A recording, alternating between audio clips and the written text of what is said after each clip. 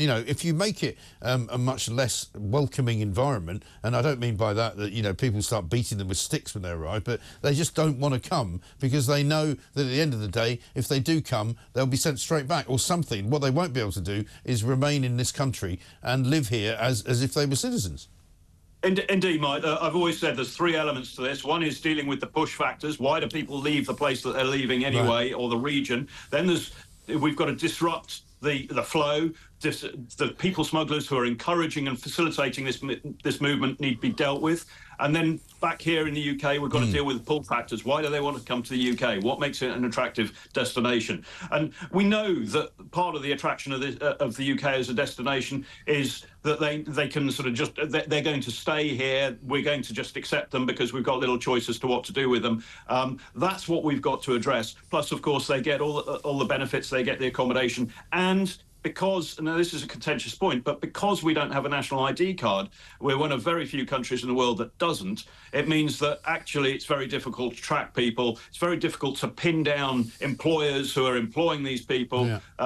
You know, there's all sorts of problems around that. And from that point of view, I would support a national ID card, not a big digital thing such as Tony Blair would argue for. Absolutely not. That's Big Brother. But this, you know, most countries in the world have a much simpler thing than he's proposed in the past. Yes. And I think it would help us with dealing with the UK as a destination. Yeah, of course. I mean, meanwhile, we're learning today from Rwanda that they're not in any way going to return any part of the 270 million quid that they've already received from us, which is a bit disappointing to say the least. But also the idea that somehow the people who have come here and who will continue to come here will continue to receive benefits and will continue to receive housing, even as we know the Labour Party is saying, oh, we must build more houses.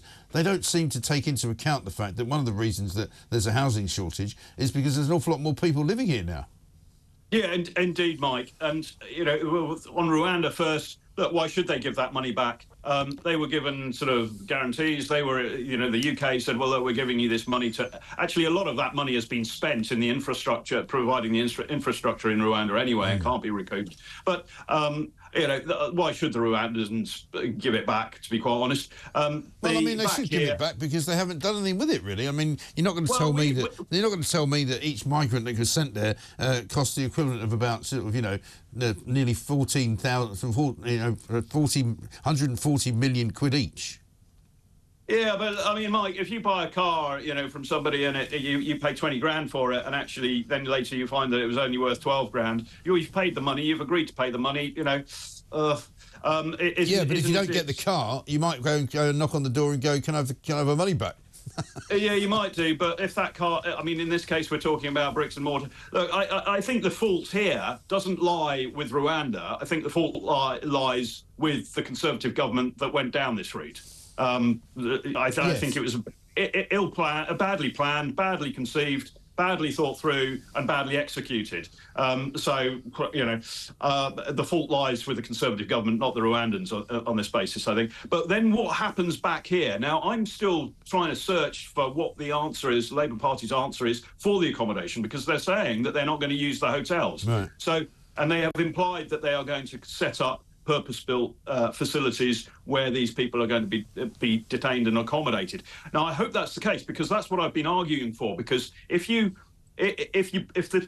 people coming across the channel are put up in hotels, well, you know, they're straight out into the economy. They're not. That's not a deterrent, and you lose track of them. You can't even provide for their welfare properly. So, you know, I've argued all along that these people actually should be pulled into a number of centralised facilities where purpose-built accommodation is built. I mean, prefabricated stuff on a temporary basis. It's out of the local communities. You can concentrate all your logistics in one place, all your security in one place, all your policing in one place.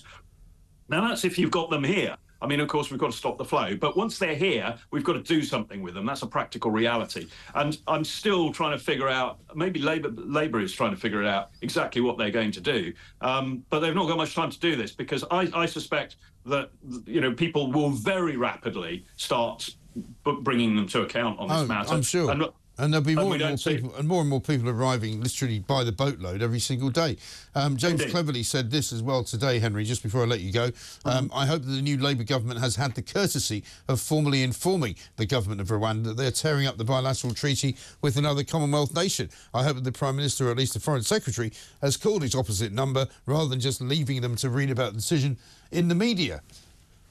Yeah, well, I hope they have as well. It would be sort of a diplomatic faux pas not to, and we would lose the goodwill of Rwanda if we did want to do something with them in the future of any sort. Why would they? You know, but then again, you know, there's a lot of bad feeling at the moment among some people after the election, and I think this is James Cleverly. Look, James Cleverly and the government that he was part of set this up, as we've said, in an ill-conceived, ill-thought-through and ill-executed manner. And, you know, the blame, I'm sorry, James, lies largely with you. I've said all along that the Foreign Office should have been engaging more strongly and more sort of in a more focused manner to support the Home Office in getting agreements on returns and so on. You know, sorry, James, this is largely at your doorstep.